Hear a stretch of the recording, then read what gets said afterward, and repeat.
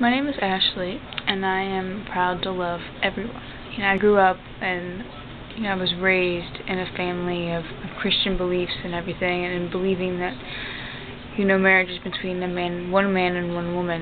And for the longest time, for many, many years, I stuck to those beliefs, and I didn't really start to break out of that until probably high school. And in high school, a lot of my friends were either gay or bisexual, and in having those friends, I had hoped that it would change, my parents' perspective on it, because, I grew up with my parents' beliefs, and, even having those different friends, I realized that they didn't care. To them, it was still the same, same thought process. And for me, it's always been difficult, because I do believe that everyone has the right to love. Everyone has, the right to be happy.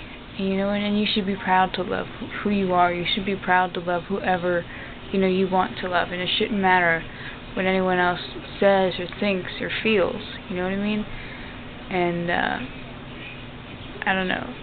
I could never really understand why people wouldn't want you to be in love with whoever you're in love with. And for me, I don't care. If you're a man and you love another man, or you're a woman and you love another woman, who cares? That's who you love. That's who you've fallen in love with, and you can't help who you've fallen in love with. And you should definitely be proud of who you are and be proud of who you love, and know that even people like myself who are straight, there are people out there who are like myself, who are straight, and they do support you 110%, and they do want you to be happy.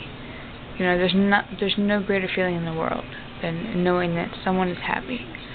And why would you ever want to take away from that?